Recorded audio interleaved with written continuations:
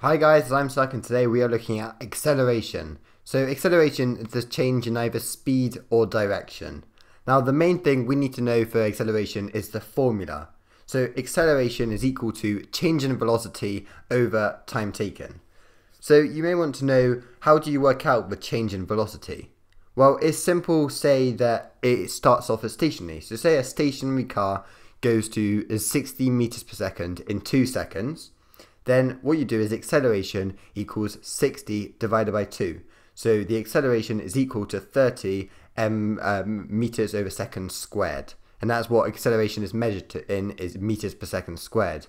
However, say a cat goes from 2 meters to 6 meters per second in 5.6 seconds.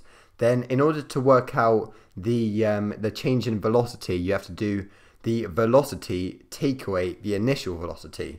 So that's simply 6 minus 2, because it's now walking at 6 meters per second from 2 meters per second, and that is v minus u. So then you do acceleration is 4, which is the change in velocity, over 5.6 seconds, which is the time taken, and that is equal to 0.71 meters over per second squared. And that is the acceleration.